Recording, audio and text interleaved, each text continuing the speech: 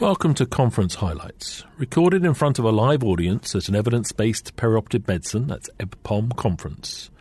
EBPOM are world leaders in perioperative education, so why not join us at our next meeting with a special discount for Top Med Talk subscribers. Look us up on www.ebpom, that's EBPOM.com. Top Med Talk. So our next speaker, enormous pleasure to introduce a colleague and friend, Professor Ramani Moonesinghe, who's going to talk to us about the Perioperative Quality Improvement Programme, or PQIP. Ramani, welcome. Thanks, Monty. Good morning, everyone, and really grateful for the invitation to come and talk to you this morning about PQIP, the Perioperative Quality Improvement Programme, which is a national endeavour in the United Kingdom, supported by the Royal College of Anaesthetists and the Health Foundation, which is a charity whose aim is to improve the quality of health and healthcare in the United Kingdom. I'm going to cover these four areas, a little bit about why we're doing this, and why now. Some early findings. I think we're about a fifth of the way through our plans, so some early findings from year one.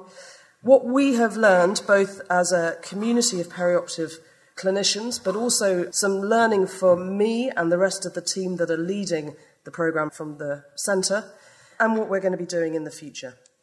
So, improving perioperative care. You're going to hear a lot, obviously, about perioperative medicine over the next couple of days, and also about quality improvement. I'm really looking forward to Carol and Rupert's presentation in a few minutes. But I think I've tried hard to distill down what I think the key challenges in perioperative care are at the moment. And these are knowledge and knowledge mobilisation, so what we should be doing and how we spread that word effectively.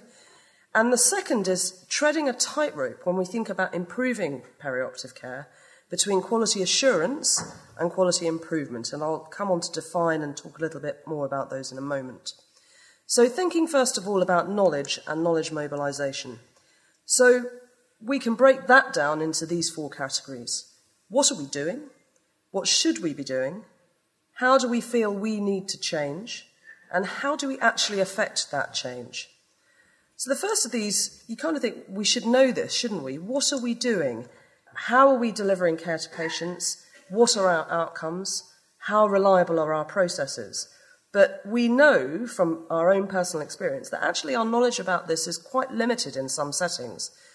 Here are three examples of programmes which have been set up in the United Kingdom and elsewhere to try and understand what we're doing with the aim of measuring for improvement. So the left-hand side shows last year's National Emergency Laparotomy Audit report, and you'll hear a lot about NELA over the next day or two. In the middle is the NHS Safety Thermometer, which was a government initiative to measure and therefore improve the rates of four key safety hazards. And these were harm from falls, venous thromboembolism, urinary infections associated with catheters, and bloodstream infections associated with central lines.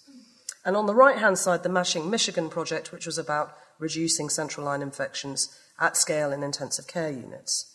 So these were all projects that are all projects that are about measurement for improvement,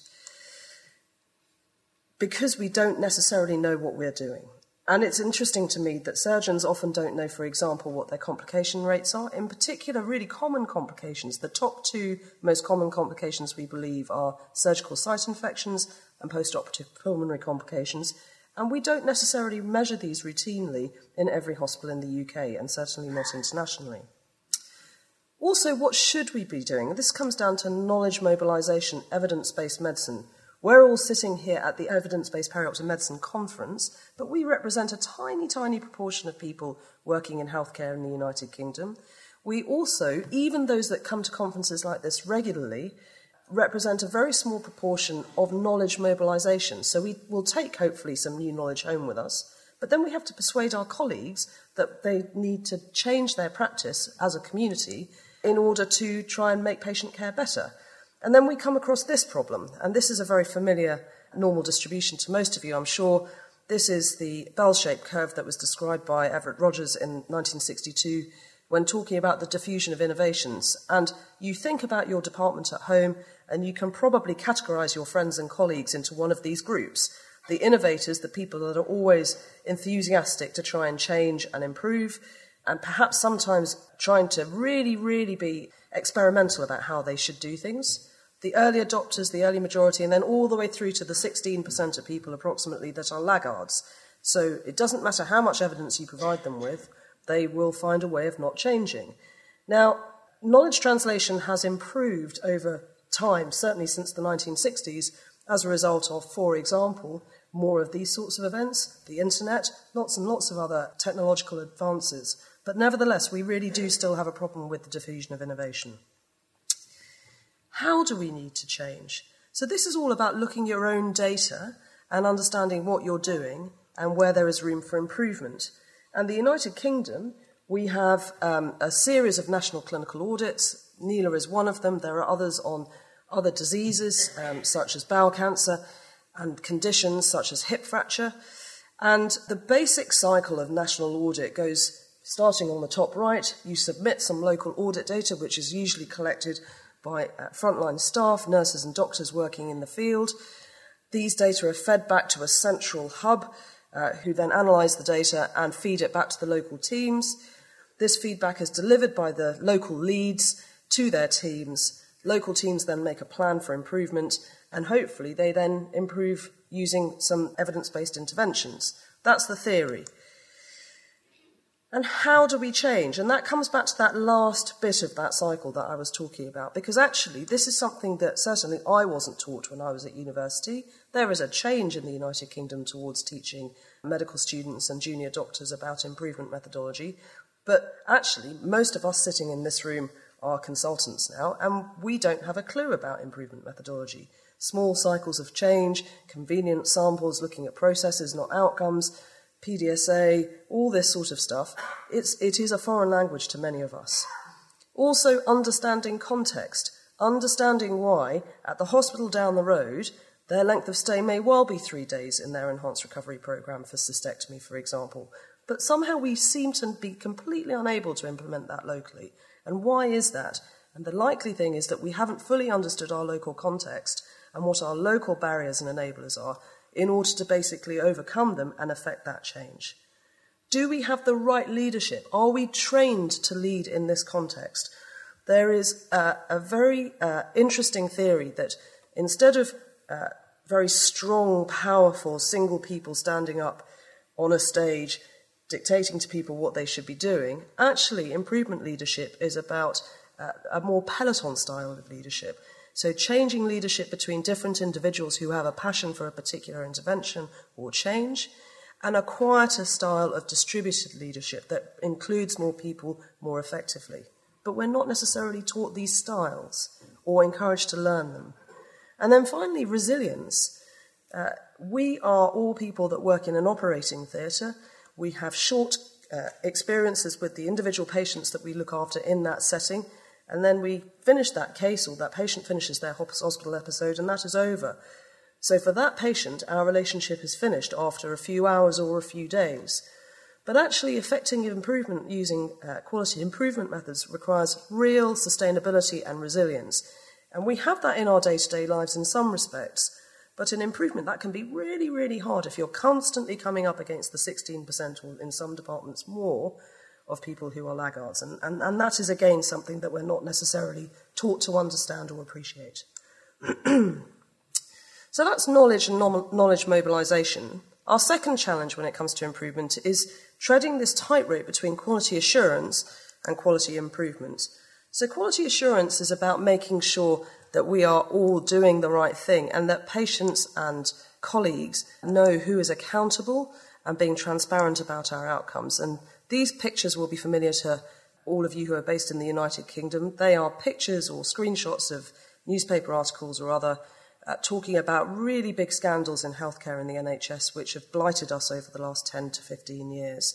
And we all feel sad and we all feel terrible for the patients, and there are more coming out every day. There was something in the news yesterday about babies dying and somebody being held accountable for that in a neonatal unit up north. So we are rocked by these sorts of scandals that get rightly to the top of the headlines, and everybody is looking to hold somebody accountable for that. And therefore, from that, we have this culture where we need somebody to be accountable, We need to be transparent in the way that we are delivering healthcare, and we need to take responsibility for our processes and outcomes. And while I think these are all really, really important things, there are times that this can be a real barrier to improvement. The key thing here for me as a perioperative care clinician is responsibility. When we work in this environment, in the operating theatre, in the best operating theatres, we work together as a team. There are surgeons, there are anaesthetists, there are nursing staff, and we work together in a team all to try and improve outcomes for the patients. But then when some of our reporting is done, it is attributed to an individual. It is attributed to a surgeon. And that is very, very tough.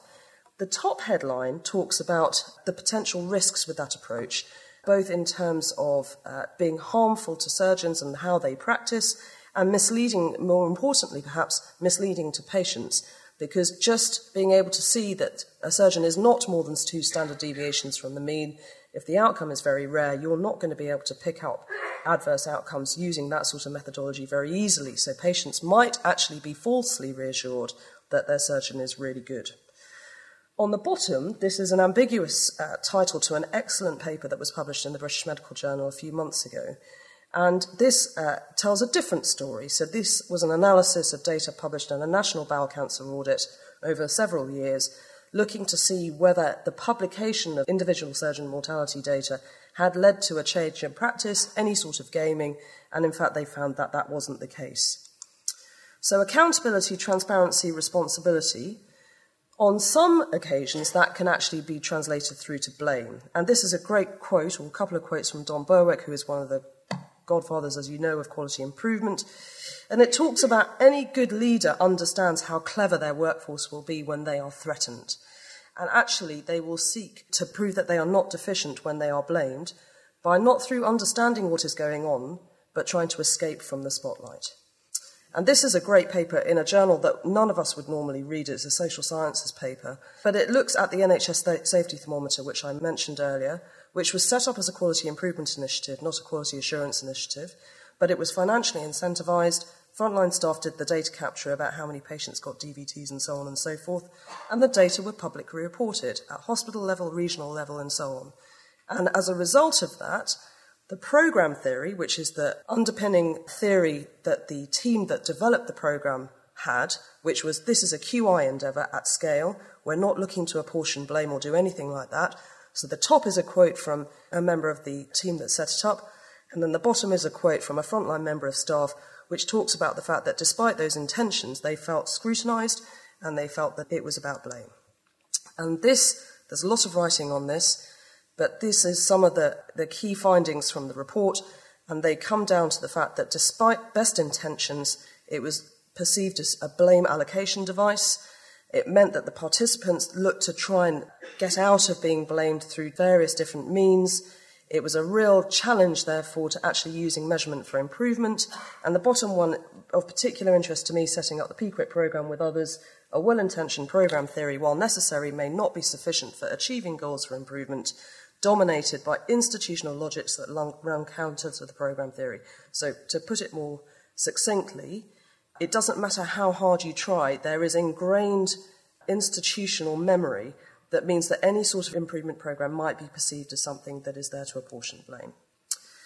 Now, how to address challenges in improvement come down to working with people, culture and engagement, data and monitoring, and doing it in a sustainable way, avoiding projectness and so on. And so when we set up the Perioperative Quality Improvement Programme, we had 3 aims, which go back to knowledge and knowledge mobilisation and addressing the challenge between QA and QI. The first was to actually understand what we're doing. So in as many hospitals as want to take part, measure evidence-based processes of care, measure morbidity and mortality, measure complication rates for the first time in a systematic way in the UK, look at important patient-centred outcomes such as patient-reported outcome and disability-free survival, and look at failure to rescue, which is very topical in the US and overseas. But the second and perhaps more important goals were to support clinicians in the use of data for improvement and to evaluate the effectiveness of our plans for this QI methodology. So we're looking at major surgery only, using validated process and outcome measures and evidence-based improvement methodology, and trying to really improve the effectiveness of how we use data. So that audit cycle that I talked about earlier, we've paid real attention to each of those pieces of that puzzle to try and improve the way that we collect the data, deliver it back to teams, support teams in their improvement, training and development, and their QI methodology. Dashboards which give teams near real-life updates of their data, quarterly reports which give more detailed information about all of the measures that we're taking, collaborative events where we get our collaborators together, so we've just had one in London and one in Manchester with over 250 people involved, and an annual report which came out a couple of months ago. And the key highlights of this: we've recruited at that time about 6,000 patients. We're now up to over 10,000 in 90 hospitals in the UK. Interesting areas for improvement. So a third of patients didn't have an individualised risk assessment. In the UK, there is a legal imperative to do that now, as well as a moral one. 41% of patients were anemic at the time of surgery. 31% of diabetic patients didn't have an HbA1c measured before surgery. I found that really, really astonishing. Of hospitals that declared their compliance with enhanced recovery broken down by surgical specialties, you'll see there in green the number of patients enrolled in enhanced recovery programs, so most common in colorectal surgery, least common in head and neck surgery. But actually, enrolling patients in programs is not enough, as we know. We need to actually be faithfully doing each of the different bits of an enhanced recovery program, and this also yielded some interesting findings. So less than half of patients overall getting carbohydrate loading, about 60% of patients actually on an ER pathway are getting it, lots of patients getting warming in theatres, fewer cardiac output monitoring, the drains and NG tube in recovery thing is variable. And then drinking, eating and mobilising, which you will realise is a process and outcome measure looking at sort of enhanced recovery in a nutshell. And again, not just different rates of drinking and eating and mobilising within 24 hours of surgery, but huge variation between sites on those measures. There's going to be a lot of discussion about perioperative pain at this meeting. 31% of patients are reporting moderate or severe pain in the recovery room.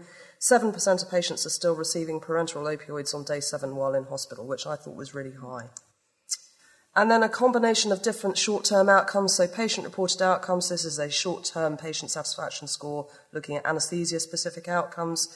The most prevalent type of severe adverse response to anaesthesia is thirst, but it's closely followed by severe pain and drowsiness. And this is the one that gets the attention of the surgeons and the managers in particular. This is the impact of post-operative complications, not risk-adjusted, but the impact of post-operative complications on mean length of stay. So if you just pick one line, so let's say urology at the bottom there, so if you don't have a serious complication, your length of stay is 5 days, and if you do, it's nearly 20 days. So these findings have led us to isolate top five national improvement priorities. Teams are encouraged to identify their own deficits and address those, but we're choosing nationally to focus on anemia and diabetes, individualised risk assessment, enhanced recovery, pain management and dreaming. And why these? We think they're important to patients, we thought they support improved outcomes, and most importantly, we think that they are achievable for everyone. And what have we learned as a project team? Well, the key thing, as always with everything, is communication, and communication with the multidisciplinary team, which is quite hard at times. So if you go back to that text I showed you from that paper about the NHS safety thermometer, these are some of the things that we are being told, which is in similar line to those findings. The data are wrong, the sample is biased, our patients are more tricky. So our approach is to take a positive deviance approach, so to not report teams on the basis of their poor outcomes, but to report teams on the basis of their good outcomes. So here is a list of hospitals who in at least one measure have achieved greater than 80% compliance or are in the top 5 hospitals in the country for different things that we're interested in. And what you'll see, for those of you who are familiar with the UK, is these are different types of hospitals, big, small, teaching, non-teaching, rural, city. They're all doing something well. And that's the only thing that we want to focus on, is the hospitals that are doing things well, so that we can spread knowledge from them to other hospitals that are perhaps struggling with something. What next for us? We're evaluating whether all of this effort is worthwhile, using mixed methods, quantitative, qualitative, and health economic. We're collaborating widely, so the POM-VLAD project is a project that's been set up by one of our fellows as a PhD project to measure continuous risk-adjusted live reporting of post-operative morbidity, which we're trialling in 10 hospitals, and then we'll roll out more widely if it's effective. And the ERAS Plus is a collaboration with a team from Manchester who are looking at implementation of a bundle for post-operative pulmonary complications across Greater Manchester. New data, risk prediction calculators, patient-reported outcomes and long-term survival are around the corner, but our most important priorities are these: to improve care for patients, to provide better information for patients through understanding what their longer-term outcomes are after surgery, to help us understand how to use data for improvement most effectively, and to improve capability amongst local teams for improvement methods. That's our website. If you're not already involved, please do join us. And this is the team that are doing all the work. Thanks for listening.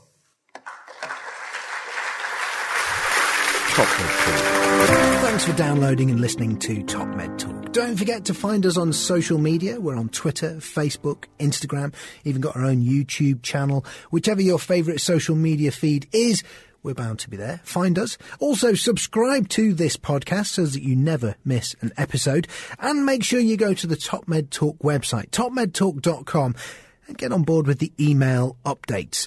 Oh, whilst you're at it as well, I suggest you download our entire back catalogue. We're categorising it at the moment. We're having a little look through it. It may not always be in the form that you currently find it. So if you get your hard drive ready for a full-on download via the website perhaps, or perhaps through your podcatcher. Oh, and if you fancy meeting us, why not go to the website ebpom.org/meetings. Our next big event is EBPOM USA, the Dallas Masters Course, a perioperative care practicum. Have a look for details of that and some of the other meetings coming up across the next year. ebpom.org/meetings.